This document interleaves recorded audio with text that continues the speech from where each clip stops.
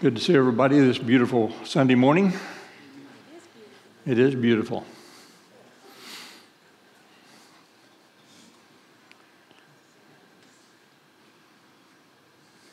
Welcome to all of you who are joining us online. We're glad to have you.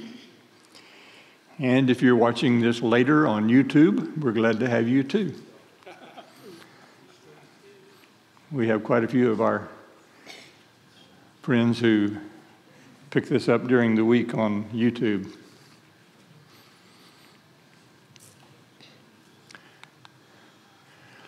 Well, I'm going to put in another pitch for our new ministry.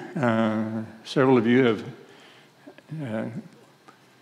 done the correct thing and gotten involved in this. For the rest of you, come on.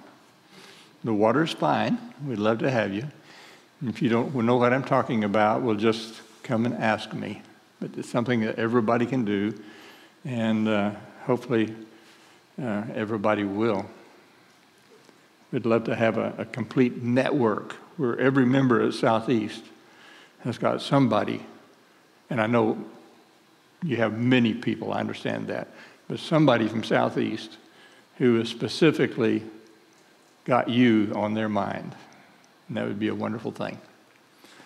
And of course, many of you are going to be the recipient as well as the provider, so it both goes in both directions. All right. Well, before we get back into the Sermon on the Mount, I've got a couple of little things to share with you. As you know, I'm always interested in the status of the Christian movement locally and internationally, and I got to wondering about what is the largest congregation of Christians in the world. So I did a little research on it, and it's pretty amazing, really. The largest single congregation in the world is in South Korea. Yoido Full Gospel Church there. They don't know exactly how many members they've got, and this is, depending on which site you look at, you can come up with quite a bit different numbers on it, but up to at least 800,000 people in one congregation. That's a little bit bigger than Southeast. They have a relatively small gathering auditorium. I think it's, somewhere around maybe 15,000, 16,000 capacity. They have, 6, 8, 10 services every Sunday, and then they have satellite churches, and then they have home churches all over Korea. And there are other large gatherings of Christians in South Korea, and there are a handful of small churches of Christ. I've been to a couple of them. We have a really good school there. I've taught at that school in South Korea. Donna and I spent a month there one year. Wonderful, wonderful school, wonderful people. I love the Korean people. Hate the Korean food. Absolutely hate it. But the people I love to death. Second largest is a Calvary Temple in India. Somewhere around 350,000 people. And there again, they've got an auditorium that seats maybe 18,000, another auditorium that seats about 15,000 there on the same campus, and then some smaller auditoriums, and they actually have simultaneous services in about 5 different languages. They have buildings where they have English services and Japanese services and Indonesian services and a couple of others at the same time that they're meeting. And they actually begin at 6:30 in the morning on Sunday, and then they run all through the day. But their services are like 2 hours apiece, 2 hours each. They got to be known quite well internationally during the COVID crisis because they took one of their large buildings and converted it into a temporary hospital of sorts, set up tons of cots. They were dealing with hundreds of COVID patients there in their facility during that crisis. Got all kind of outreach programs and international programs. The third largest is in Lagos, Nigeria, something like 250,000, and there's a couple of other large congregations in Nigeria. You probably know Nigeria, the northern half of Nigeria is almost entirely Muslim. The southern half is predominantly, right now at least, Christian. There's a mix there, but predominantly Christian. Going back to number 2, that Calvary Temple, India is just an enigma to me. I shared with you a week or two ago about my friend who was recently over in India, and he met with the Christians in the area in which he was visiting, and there, in that area of India, is completely underground. You would not find anything like this in that area. It's heavily persecuted if you're a Christian. But it's not the Hindus that are doing it, it's the politicians. If you know anything about the Hindu religion, it is a religion of inclusion. They welcome, they don't have any intention or desire to persecute any other religious organization. So it's kind of strange that here you would have the second largest congregation meeting openly. Incidentally, that Calvary Temple, I saw the plans that they have drawn up on the internet for a building, a domed building that will hold 250,000 people. That's their next big project. And then the number 4 is the Bethany Church of God in Indonesia with somewhere in the neighborhood of 200,000. Incidentally, again, the Calvary Temple in India has one auditorium that seats 3,000 people, and it's designated for our first-time visitors every Sunday. That's just kind of mind-boggling. So what's consistent with these 4 congregations? They are all what we broadly can term charismatic. They are all very Spirit-led, Spirit-filled. They believe the Holy Spirit is alive and well and active in the church and in the people. And that, I think, is one of the real contributing factors to their immense success. We talked about the Pentecostal movement before and the way that it's growing. And even though none of these except that first one is associated directly with any denomination, as it were, they all have that in common. They are all very Spirit-led, Spirit-filled, charismatic congregations. Well,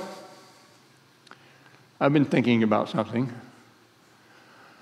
and I'm going to get on my soapbox for just a little while, and then we'll get back to the Sermon on the Mount. Walter Scott is one of 4 guys who were the core group that organized and got off the ground the idea of this Church of Christ, Christian, what we call restoration movement, back in the late 18th and early 19th centuries. He, along with Thomas and Alexander Campbell, and Barton Stone were the main movers and shakers. Well, Walter Scott was teaching a class of children, and you've heard this story before. And it was back in the days before we had the internet and projectors, and where he didn't have a chalkboard, and he didn't have a flannelgraph. But he wanted to have a visual aid. So he wanted to teach them the plan of salvation, right? So he had 5 fingers.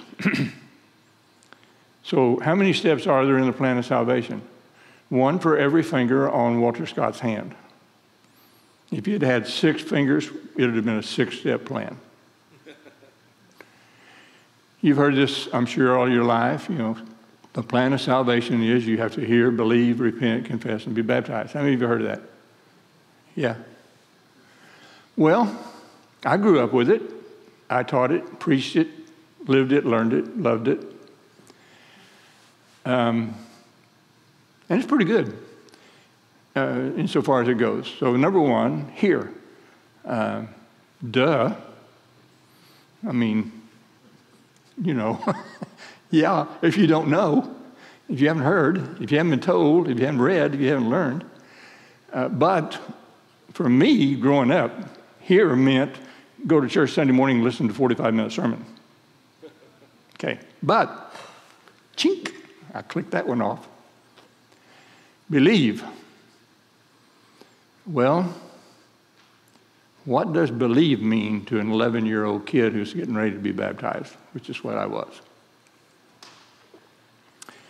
Well, I guess believe means that I can intellectually accept that it makes sense to me that Jesus is divine, the Son of God. Well, that's important, isn't it? But that's a long way from faith. Faith and faithfulness is the result of that belief. It's what you do with that belief. It's what it means in your decision making and the way you live your life. Number 4 is confess. That was easy. Because you walked down the aisle and you stood up and the preacher said, "Do you believe Jesus Christ, the Son of God?" And you said, "Yes." Cha-chink. Got that one checked.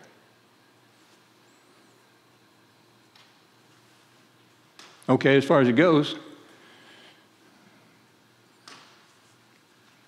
But I think that as we mature, we understand that confession is a great deal more than that. Confession is the way that we interact with the people in our lives and the people we meet on a daily basis.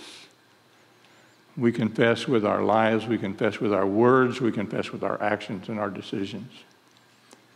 It's not an event, it's a process.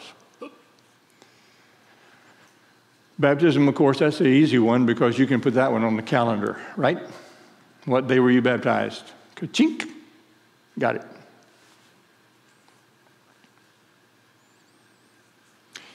Our most recognizable scripture in our Church of Christ tradition is what? Acts 2:38. I can remember, and I've probably mentioned this in class before, but I can remember back in the good old days, which wasn't so long ago, when we would go to the big gatherings, Tulsa Workshop or the lectureships at some of the colleges or whatever it was, where there would be several thousand people gathered together. And as you got closer to the event, physically, I'm talking about as you were driving down the highway and you got closer to the city where the event was going to happen, you'd look around and somebody had a sign up in their window that said Acts 2:38.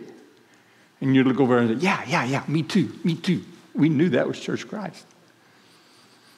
We own that chapter, that verse.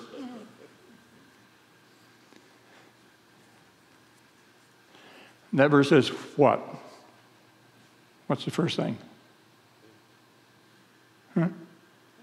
Repent. Repent. Be baptized. receive the gift of the Holy Spirit. Well, we weren't sure about that Holy Spirit part of it. So we rationalized that to mean the gift of the Holy Spirit is going to be heaven when we die. I don't know how we ever got to that point, David, but we got there, and we loved it. I've been thinking a lot about repentance. That's one you can't put on the calendar, isn't it? What does it mean to an 11-year-old kid to repent? What does it mean to repent? Well, I think what we were taught, if I remember it correctly, is you feel sorry about the things you've done wrong. That's repentance. I hadn't done a lot of things wrong in my first 11 years growing up in a very strict Church of Christ family, attending services 3 times a week and going to 2-week-long revivals. I wasn't perfect. I didn't have a lot to be sorry for, but I tried to be sorry as best I could. It's kind of like the prayer, if I have done anything wrong, please forgive me. That kind of thing. I got to looking at that word, metanoia, and it means a whole lot more than that. And this is really, I think, at the very heart and core of what it means to be a citizen in the kingdom of God. And unfortunately, it's not something that you can write on the calendar and say, cha-chink, I did that. It's like faith and confession. It's a process. And its deepest meaning, it means to change your paradigm. You know what a paradigm is, right? A paradigm is the way you look at life. It's the basis on which you make your decisions and your judgments. Some people have a paradigm that is so negative and so downbeat that they're just unpleasant to be around, right? Some people have a paradigm that is just so rosy and so idealistically perfect that you kind of say, really? But it's a way it's the color of the glass, the lens that we look through, the rose-colored or the dark gray-colored or whatever. It's how we look at things. And Jesus said, when you come into my kingdom, you put on my glasses, and you start looking at the world through my glasses, through my eyes. It's a paradigm shift. And that's why we need to be studying the life of Christ. How did Christ look at things? It's the way we think, the way we look at life. Paul describes it with the word metamorphosis in Romans 12, verse 2. Don't be conformed to this world, but what? Transformed, changed. Go from a caterpillar to a butterfly. Jesus kind of described it to Nicodemus in John 3, to be born again, a new birth. That's what repentance is all about. So it was much simpler when I was 11 years old and all I had to do was be sorry for something I may or may not have done.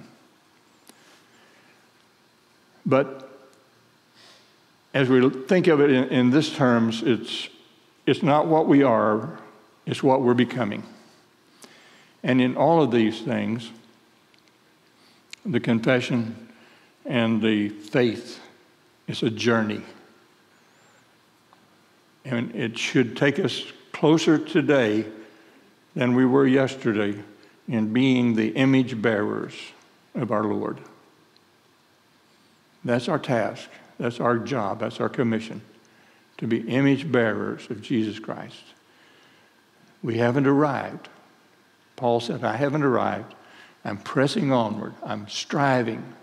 I'm reaching for that goal, for the high calling of God in Christ Jesus. And as we think about these things that we're talking about in the Sermon on the Mount, and we'll be looking at some more this morning, it's the same sort of thing. Jesus is holding up the ideal. And our job is to progress in that direction. We may never get there, probably won't. Not in this life anyway, but that's the goal. So back to the Sermon on the Mount. Thank you for bearing with me on my soapbox today, but every once in a while I have to come back and revisit that just for my own benefit. We're talking about what it means to surpass or exceed the righteousness of the Pharisees. And we've talked about murder and hatred. We've talked about adultery and lust. We've talked about divorce and remarriage. So today we're going to get to the other three. Again, you have heard that it was said to the people long ago, do not break your oath, but keep the oaths you have made to the Lord. And this is taken primarily from Leviticus 19, verse 12. But I tell you, do not swear at all, either by heaven, for it is God's throne, or by earth, for it is his footstool, or by Jerusalem, for it is the city of the great king. And do not swear by your head, for you cannot make even one hair white or black. Well, you can if you go down to the store and buy some dye, but that's another story. Simply let your yes be yes and your no, no. Anything beyond this comes from the evil one. James goes a step further. He says, but most of all, my brothers and sisters, never take an oath by heaven or earth or anything else. Just say a simple yes or no so that you will not sin and be condemned. Pretty straightforward language, wouldn't you say? Pretty easy to understand. Don't take an oath. We talked some, okay, so I'm not completely off my soapbox yet. I'm sorry. We've talked some about bibliolatry, and bibliolatry means the Bible says that I believe it, that settles it. Whatever the Bible says that I understand and I accept, that settles it.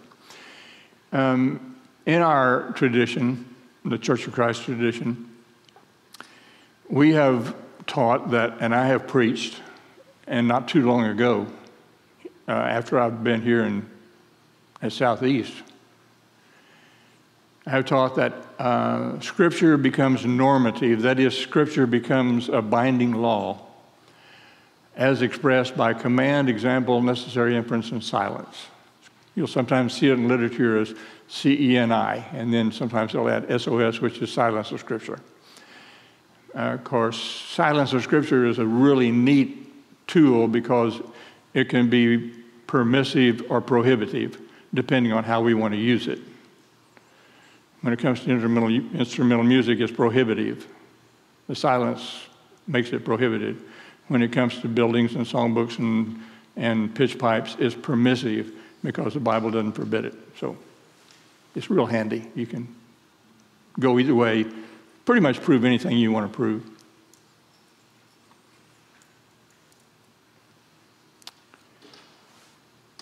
These statements that we're having this morning on oath, taking an oath, and on an eye for an eye, these cannot be read any way other than a direct command. They're not inference, they're not example, they're certainly not silent. They are a command. So why don't we do it?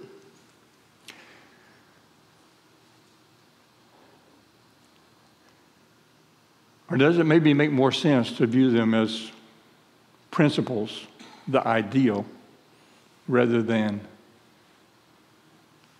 a pattern of law and command? There are groups, as you know, who do take the swearing, the oath giving, as a literal command, and they will not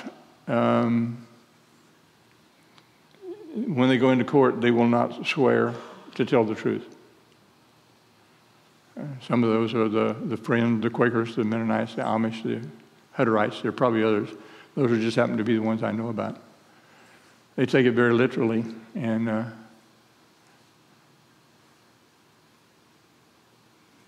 so I think that, if I'm right, and if we got lawyers who can correct me, I think that the courts now have accommodated by saying, will you affirm? So it's okay if you affirm, as long as you don't vow. I don't know.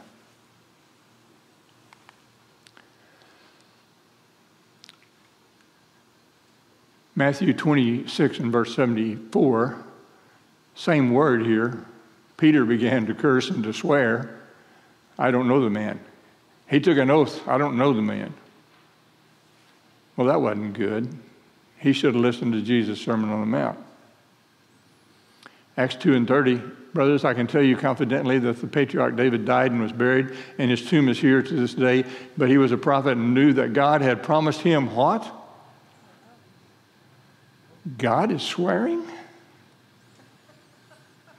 God is taking an oath that he would place one of his descendants on his throne?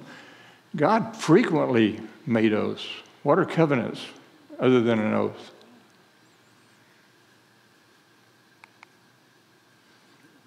Matthew 26, but Jesus remained silent. Then the high priest said to him, I demand in the name of the living God, I want you to swear in the name of the living God, tell us if you are the Messiah, the Son of God. And Jesus said, in essence, I swear. I vow. It reads a little differently in English, but that's what he said. You have said it. And in the future, you will see the Son of Man seated in the place of power at God's right hand and coming on the clouds of heaven. Paul was forever and a day making vows. He even made a Nazirite vow at one time.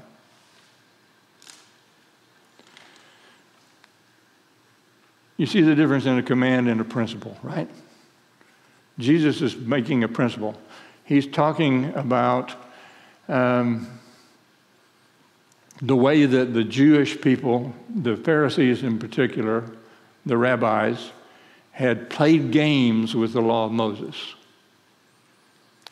You see, they took the law and they broke it into all these, the best way to describe it is loopholes. So a vow referred to one thing, an oath referred to something else. Some vows were important, some vows were not important. They could have degrees of importance. There were rituals that could nullify a vow. You could get out of a vow if you wanted to by doing certain things. And then when you came to Yom Kippur, the Day of Atonement, they considered all vows to be nullified. So this is what Jesus is really getting at here, is quit playing games with God. Just let your yes be yes. Let your no be no. And let that be true. That make sense? You have heard that it was said, eye for eye, tooth for tooth, and this is kind of from Leviticus 24. But I tell you, do not resist an evil person. If someone strikes or slaps you on the right cheek, turn to him the other also. That's a command, or is it a principle?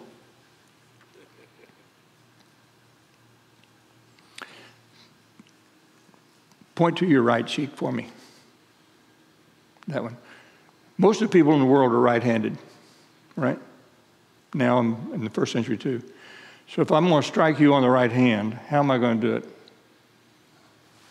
it? Backhand. I don't know what that meant in the first century, but I know in the West, for most of our history, and in the medieval time, that was an insult, right? I challenge you to a duel. It wasn't an aggressive, I'm going to beat you up thing. Now, I'm not making that as a statement about what Jesus had in mind, because I don't know what that first century custom was. But I do know that if you think about it, It's a slap, not a punch. Nonetheless, if I come up and hit you, what's the command? Turn the other cheek. Now then, that begs the question, what happens after you hit me on the other cheek? Now I'm going to beat the snot out of you, if I'm big enough. You better make sure you know who's slapping. If I'm big enough. Command or principle? If someone wants to sue you and take your tunic, let them have your cloak as well. The Matthew report has the implication of a suit, a lawyer, a court situation. Luke doesn't do that. He just says if they take it. And it's not a court thing, it's just a physical thing. Someone forces you to go 1 mile, go with them 2 miles. I just was curious, and I looked up the Roman mile. It was a little bit longer than ours, not a whole lot. It was 1,000 paces, basically, which came out to something like 5,821 feet. What's a mile? 5,200 and something, 5,200 and... Not that that means anything at all. But the idea behind this is that in those days, as I understand it, a Roman soldier who had a pack on his back and got tired of carrying his pack could grab a Jewish person and say, here, you carry it. And that was considered acceptable. And Jesus says, if that happens to you, don't resist it. Just go ahead and carry it an extra mile.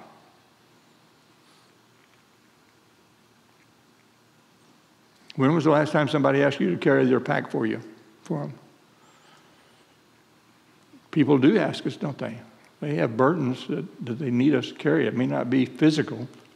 It may be emotional. I think the principle still holds. Give to the one who asks you, and do not turn away from the one who wants to borrow from you. Command or principle? If I, as a Christian, come up to you as a Christian and say, I need $1,000, I want you to loan it to me right now, the command is you do it. That might work once, probably not twice. Luke 6:30 says, give to anyone who asks, and if one takes what belongs to you. If they ask it, give it. If they don't ask it, but they just take it, that's okay too. Don't demand it back. Don't make any effort to try to get it back.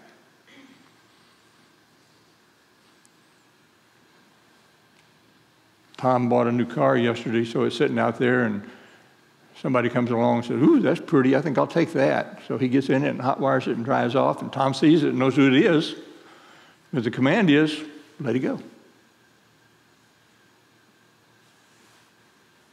Is that a command or is that a principle? I don't think we have trouble understanding that these are principles. So why can't we do the same thing with marriage and divorce? It's the same context, same sermon.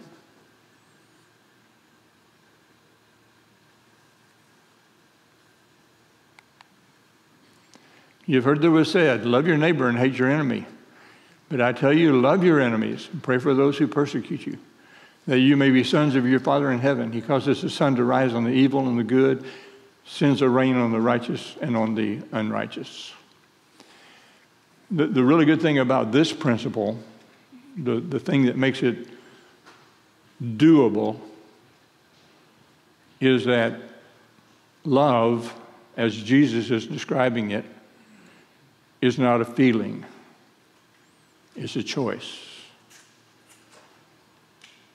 So I don't have to like you if you're my enemy to love you.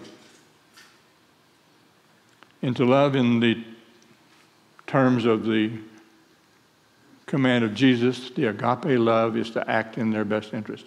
And that can be very, very difficult, can't it? It can be very hard. And we don't always do a real good job of it. But the goal is to become better and better and better at it to become more an image bearer of him who said, Father, forgive them. They don't know what they're doing, as they nailed him to the cross. If you love those who love you, what reward will you get? And are not even the tax collectors doing that? I wonder what Matthew thought about that. And if you greet only your brothers, what are you doing more than others? Do not even pagans do that? And what he's saying is if you do these things that I'm outlining for you, if you turn the other cheek, if you let your yes be yes and your no be no, if you don't try to retaliate every time somebody does something wrong against you, then your righteousness is exceeding the righteousness of the scribes and the Pharisees. You are living as a child of the King in the kingdom of God, under the reign of God, and the Holy Spirit is empowering you day by day, little by little, to become more like our Lord.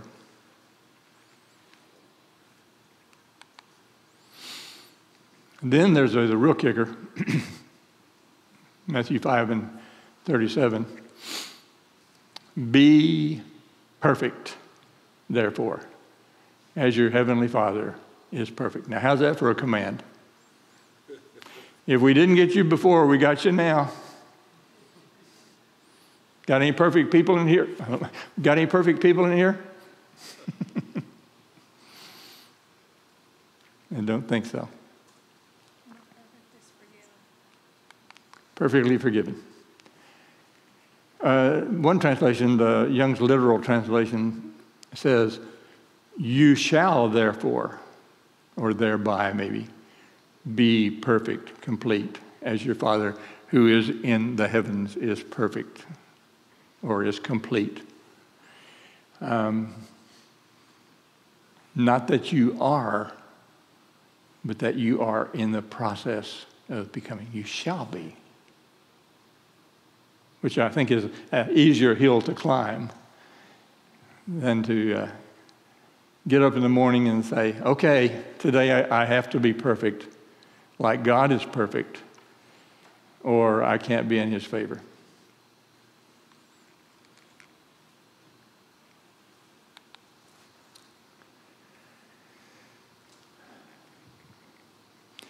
We're going to skip over now into the Gospel of Luke for a minute and just kind of breeze through these the way that Luke presented them. But to you who are willing to listen, I say, love your enemies, do good to those who hate you, bless those who curse you, pray for those who hurt you. If someone slaps you on one cheek, offer the other cheek also. If someone demands your coat, offer your shirt also. Give to anyone who asks, and when things are taken away from you, don't try to get them back. And then the verse that we all are very, very familiar with. Do to others as you would like them to do to you. We call that what? That's the golden rule, isn't it? Jesus will say it also in the Sermon on the Mount in Matthew 7, do to others whatever you would like them to do to you. This is the essence of all that is taught in the law and the prophets. Golden rule.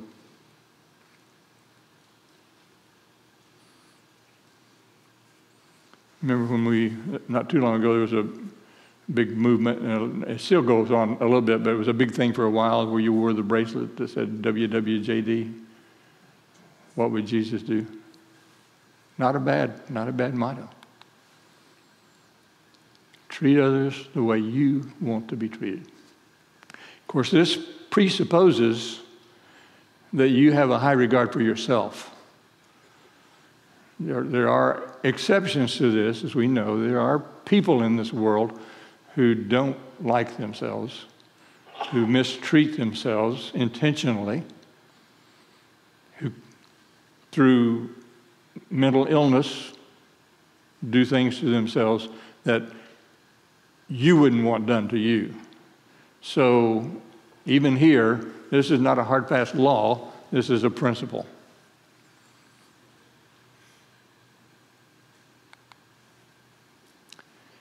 The Hindus say it this way: let no one do to another that which would be repugnant to himself. This is the sum of righteousness. The rest is according to inclination. Confucius says, do not do unto others what you would not want others to do to you. So in those religions, they have taken the golden rule and made a negative out of it instead of a positive. I like ours better. I like the proactive aspect of doing rather than having done to you. We're just about out of time. I was looking for a song for the golden rule, and there are not many out there, and the one I found did not make the top 10 on any list that I'm aware of, but it's a fun little song. Well, I got one more slide before we get to it. I hope we got time to get through the song. This is a Norman Rockwell painting gifted to the United Nations by the USA, presented by Nancy Reagan on October 21st, 1985. You probably can't read it, but it's got the golden rule there in front of that picture of all of the different cultures of the world. I thought it was a beautiful thing.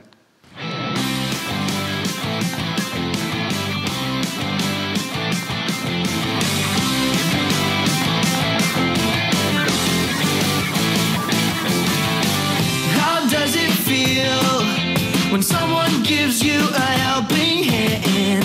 How does it feel when someone takes the time to get to know you? How does it feel? It feels good. How does it feel? It feels good. How does it feel when someone gives you a second chance? How does it feel when someone loves you just the way you are? How does it feel? It feels good. How does it feel? It feels good. So do to others as you would have them done to you. So do to others as you would have them done to you. It's a golden rule.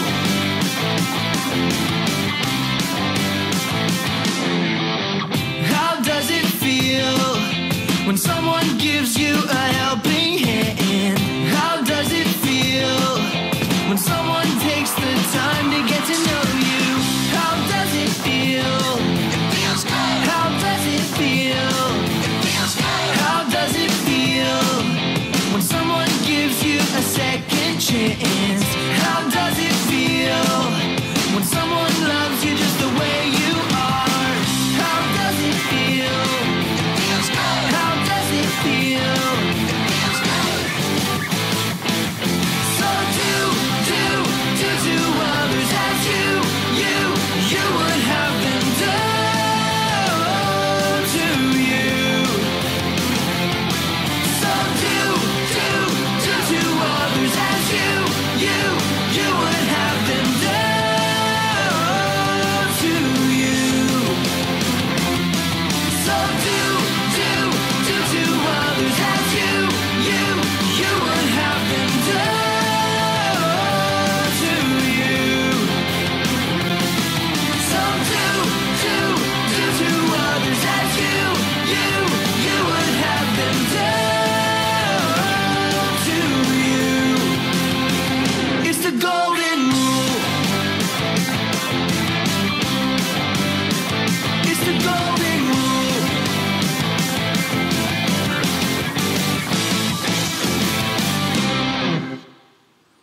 Lloyd's going to be singing that the rest of the day.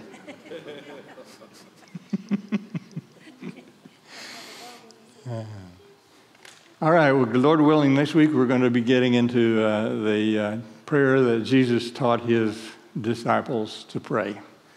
So if you haven't got that memorized yet, you might want to go memorize the Lord's Prayer. And we'll see what we can do to unpack that. Thank you for being here, for your attention, and have a wonderful, God-blessed week. Thank you, Landy. Isn't it interesting that